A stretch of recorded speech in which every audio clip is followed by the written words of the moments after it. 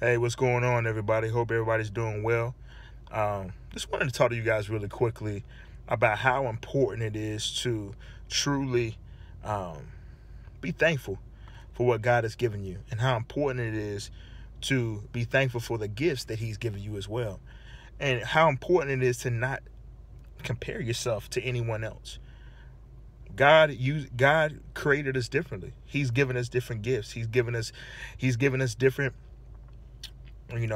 us different strengths, different weaknesses. He's blessed us in mighty ways. We've all struggled through something, and we've all struggled through different things. But it's so important that we always recognize and understand that because of we're different, we have to embrace that and understand that God has made us fearfully and wonderfully made. We're fearfully and wonderfully made, and it's so important for us to understand that and not try to compare ourselves to other people. There's so many times where, and social media is really big on that. We see different pictures on social media of a perfect couple, which no one's perfect. They take pictures all the time of one another on vacation, and of them and their dog, and them or their kids, and maybe the couple maybe just had a kid, or maybe they just had a new addition to the family. And then you find yourself comparing your situation to their situation. Why am I not married? Why am I not having children? Why is me and my wife not having children? Or ladies, why me and my husband is not having children? The fact of the matter is that we have to be thankful for the things that we have and not compare ourselves and complain. We have to stop complaining. God has blessed us with so much. He's blessed us with so much, and there's no reason why we should complain about things that we have. God has blessed us for a reason. Maybe God has gifted you and maybe has anointed you in a mighty way. And there's people jealous of your anointing because they want to have it. But the fact of the matter is they're not able. They don't want to struggle like you struggled. You struggled to get to where you had to be. And so many times we find ourselves wanting what other people have, but we're not willing to struggle and to go through something to get it. We want it all the time. The Word of God lets us know about that. That people are going to want certain things but can't get it. But those who work hard will prosper. The lazy people are going to want a lot of things but can't get it. But those who work hard will prosper. And it's so important for us to constantly work hard and be thankful for the gifts that God has given us. Prime example of a comparison. Look at Cain and Abel, right? Cain and Abel were the sons of Adam and Eve. And the fact of the matter is that Cain just find himself, wanting to kill Abel because of the gift. Cain gave some of his crops as a gift to God.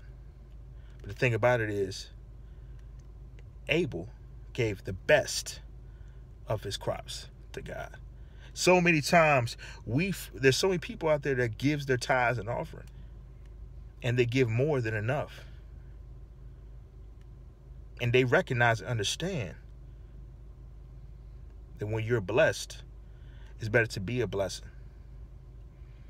And when you find yourself in a situation where you're being blessed and God is blessing you left and right, His favor is all on your life, and people are starting to notice that, but they begin to get jealous of you because of what God is blessing you with. But all you have to do is give. The Bible lets us know, give and it shall be given unto you, pressed down, shaken together, running over, where men will give unto your bosom. Fact of the matter is that once we have to understand how important for us to give. We were blessed because we're being a blessing. We're being obedient to what God has told us to do. But the fact of the matter is those same people are not willing to give. Those same people are not willing to be obedient and do what God has called them to do. Now, mind you, you may be that person who may be jealous of that person, of your neighbor, or of a coworker of yours. Maybe they're successful in their job, and maybe you're not being as successful. Why might that be? You really have to look yourself in the mirror and seek God about it. God, help me to be better than I was before. Seek God first. The Bible lets us know that it's important for us to seek ye first the kingdom of God and his righteousness, and all these other things shall be added unto you. Everywhere your feet treads upon, God will bless it. So he will bless you if you seek him first. Maybe you're not where you need to be, and you don't have what you have because you may not be seeking God first. And the reason why I bring this up is because Cain began to be jealous. He was jealous of Abel because he gave his best portion of the firstborn lamb from the flock. He gave his best fruit. He gave his best to God. Cain gave some. And the fact of the matter is that we want so much, but we're not willing to give. As a result, because of Cain's jealousy, he tricked Abel into going out to the field, and he ended up killing him. He ended up killing his own brother because of jealousy. And all he had to do was give his best fruit. All he had to do, God wants our best. He don't want our leftovers. He wants our best. And if we give him our best, he will give us his best. But the fact of the matter is we find ourselves in a situation being jealous and thinking that's going to help. Jealousy doesn't come from God. That comes from the devil. The Bible lets us know where jealousy and selfish ambition is. There's jealousy of every kind.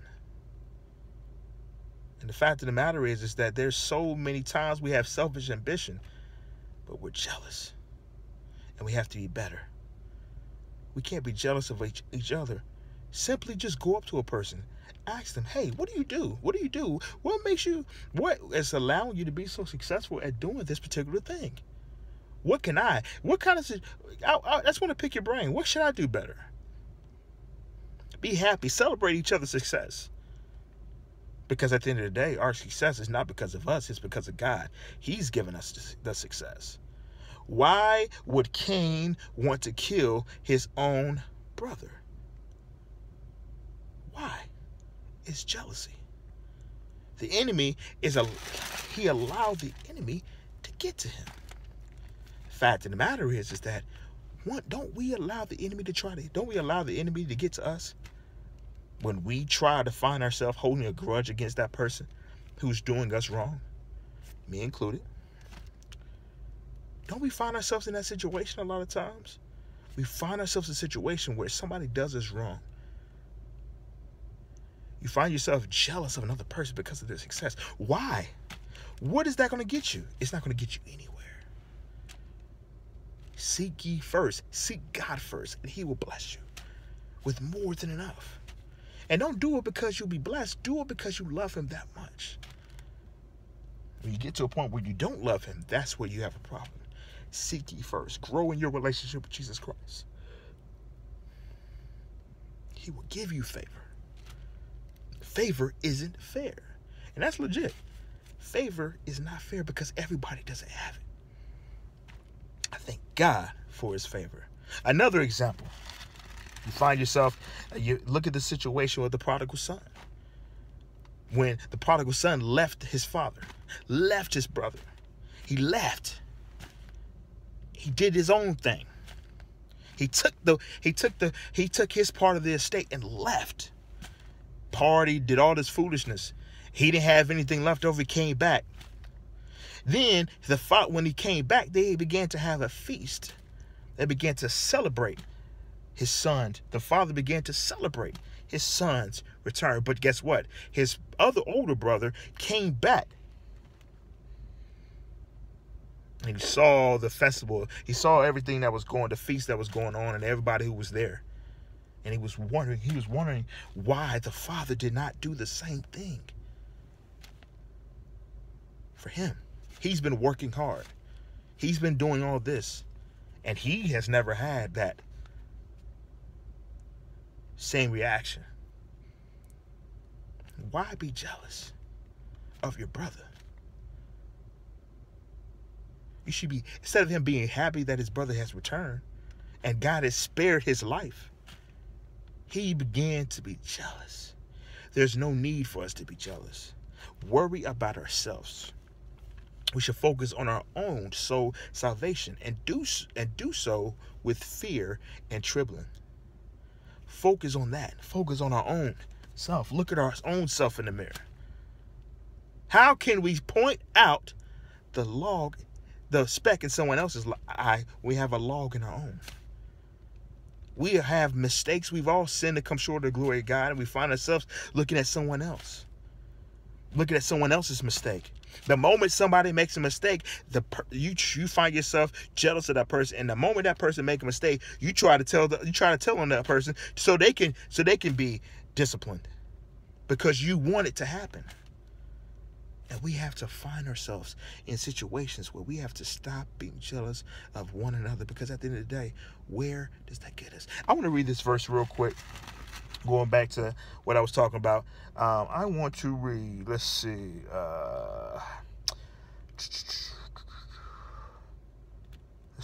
okay, I'm going to read 20 through 30. Luke chapter 15, verses 20 through 30. So he returned home, the prodigal son, and while he was still a long way off, his father saw him coming, filled with love and compassion. He ran to his son, embraced him, and kissed him. His son said to him, "Father, I have sinned against both heaven and you, and I am no longer worthy of being called your son." We find ourselves in situations where we have made mistakes, and we find ourselves the enemy tries to put guilt inside of us. There's no condemnation to those who belong to Christ Jesus. There's no reason for us to live in guilt. Repent of our sins, give it to God so that we can be forgiven and do our first works over. Let me read that. Let me read the next one. But his father said to his servants, "Quick, bring the finest robe in the house and put it on him. Get a ring for his finger and sandals for his feet, and kill the calf we have been fattening. We must celebrate with a feast.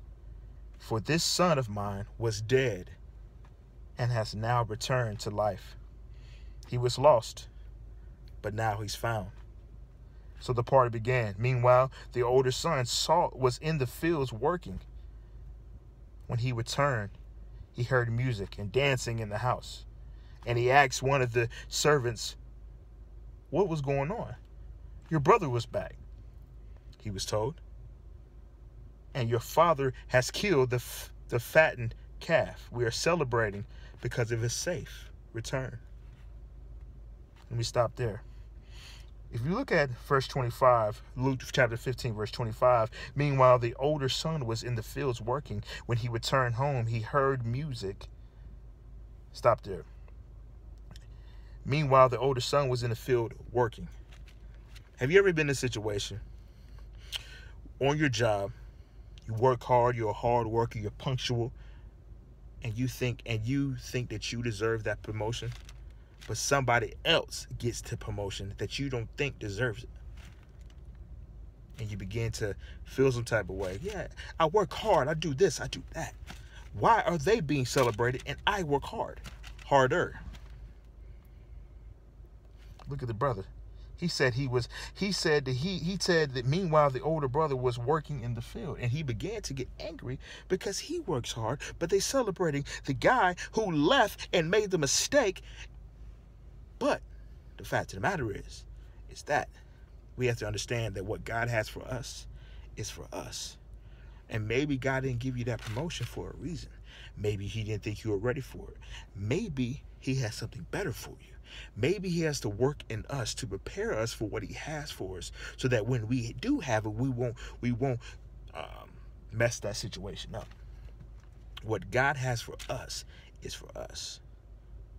Focus on us and God. Focus on our relationship with God, so that we can be the best that we can be and use the gifts that he's given us for his glory. Every single blessing that we have, we must use it for his glory.